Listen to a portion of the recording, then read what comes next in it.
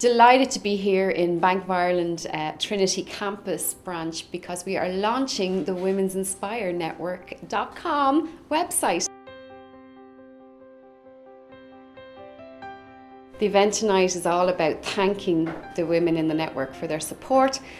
Bit of wine, bit of finger food, thanks to Bank of Ireland, and we really appreciate that. And we're just going to have a bit of fun, and we have some surprise guests dropping in.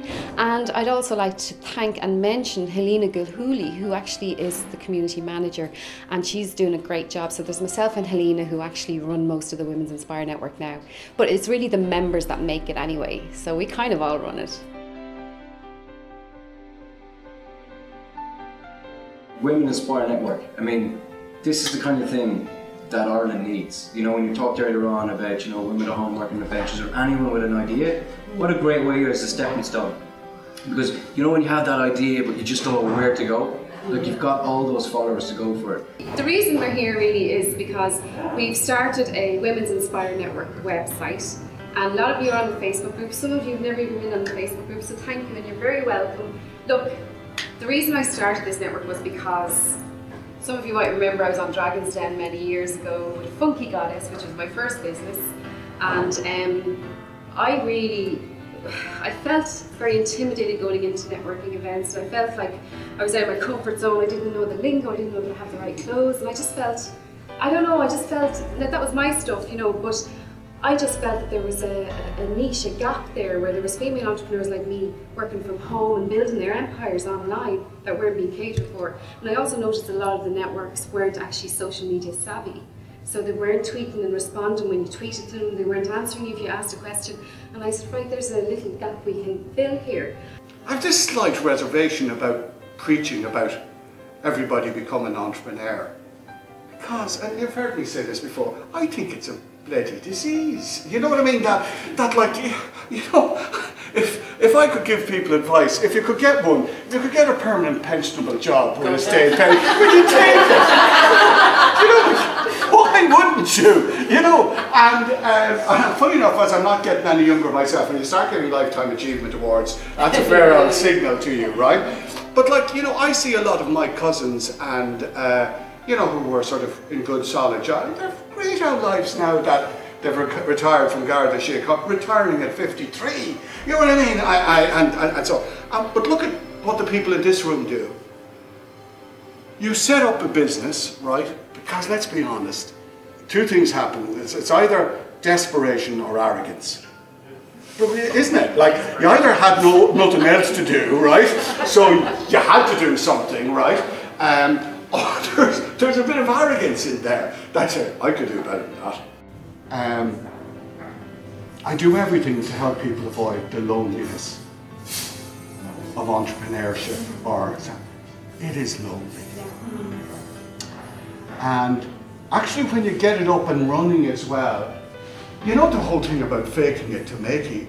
Like I mean, we're such fakers. It's incredible, you know. So people, you know, if you take on one or two and they're asking you questions, I mean, the truth, you'd love to say to people someday, I haven't a clue. You know, like, you know, they come in and say, I don't think Plan A is working. What can we do?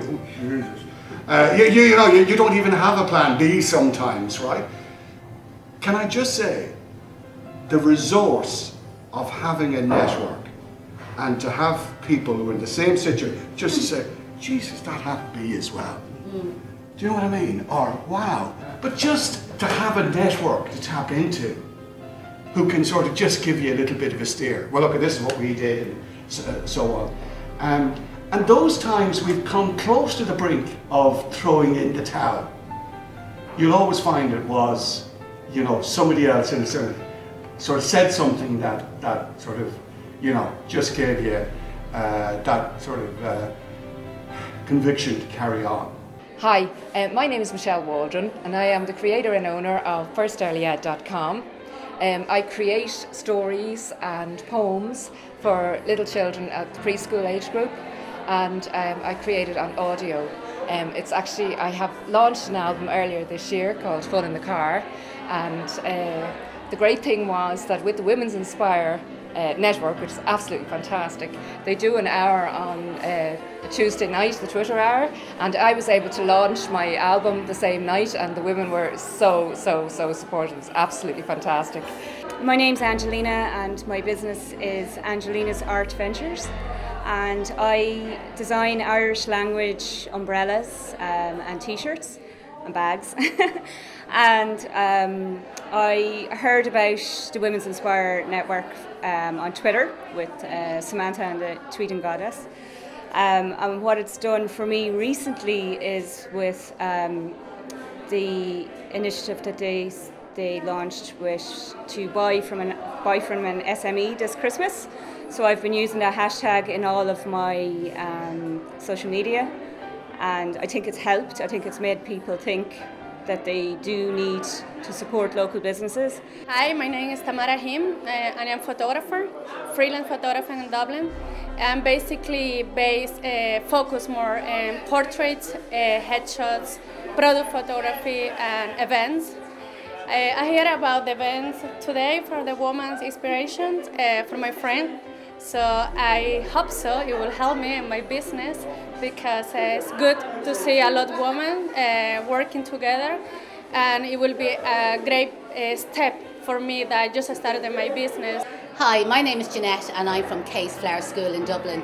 And we're part of the Women's Inspire Network. We joined when we were invited by Samantha, and we're absolutely thrilled to be a member. We find we use the group for when we're looking for recommendation. If we're looking for people maybe to update our website or to do some SEO, or if we're looking for printers, or we're looking to get maybe some banners printed up or business cards, etc. Just to support, if you have any problems at all, we just find the group is absolutely brilliant. Hi, Gavin Duffy of Dragon's Den, and through Dragon's Den many years ago I met Samantha Kelly, Tweeting Goddess, and I was the one that twisted her arm a little bit to see would she go into social media and become, what has transpired, a very successful social media consultant. And you really should check out her social media classes. They're excellent. But because she's such a wonderful networker, Sam has set up the Women's Inspire Network. It's a big website portal where people in business can share their experiences and come together and get tips, advice, help, assistance, recommend some service provider, and all sorts of things that are a huge help. In fact, when I was talking, I was saying sometimes you feel isolated when you're sort of running your business yourself, and it's just great to have friends to go online and put up a question, and you'll always get help and assistance from other people in business, because the problem you have today they probably solved yesterday, and they're only happy to share it with you.